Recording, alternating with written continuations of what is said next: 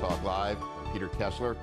Great pleasure to introduce you to two-time and current U.S. Open champion, Ernie Els.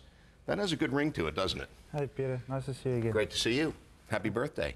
Well, thank you very much. A couple of weeks ago. That means you've got, what, 8 more majors to play in your 20s, right?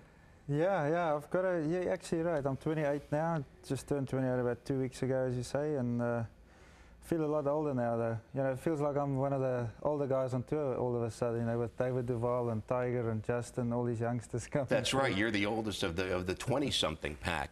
We'll talk about your friend, the U.S. Open trophy, in a few minutes, but I want to thank you for bringing that in tonight, just giving me the chance to touch it. You actually got to thank the Lake Nona Club. It's actually standing at Gregor Jameson's in his pro shop, and we had to get the key to get it unlocked, but they were friendly enough to give us the cup for tonight. Well, on behalf of everybody who loves the game and everybody here at the Golf Channel, thank you, and thank you, Lake Nona. You know, there was a time that people probably don't appreciate before U.S. Open trophies who think that one day you woke up years ago with a perfect golf swing and just fell out of bed, who don't know that there was a time when you couldn't make money on the Nike Tour, when you missed getting your card in 1990 at Q School. Does that seem like a long time ago now?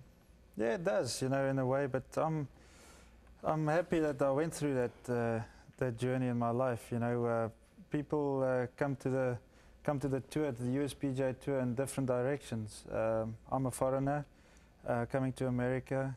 You know, I played around the world. I tried my luck in South Africa, played pretty well down there, but I knew I had the talent to take my game further. You know, I had people behind me that believed in my golf game and myself, and I had to go out there and prove it for myself. It took me quite a few years, as you say, to get to where I am today, but you know, I decided not to go into the college program when I was a youngster, just coming out of high school. I went through the military in South Africa, and when I was 20, I started touring. I came to the Hogan Tour in those days. Didn't do too well, to say the least. Went through tour school twice, failed there, and then I went to Europe. Yeah, I played there for almost 2 seasons before I got my breakthrough in America. So it's been quite an interesting journey. I've made a lot of good friends around the world, and I learned a lot from my golf game. Just a few months ago,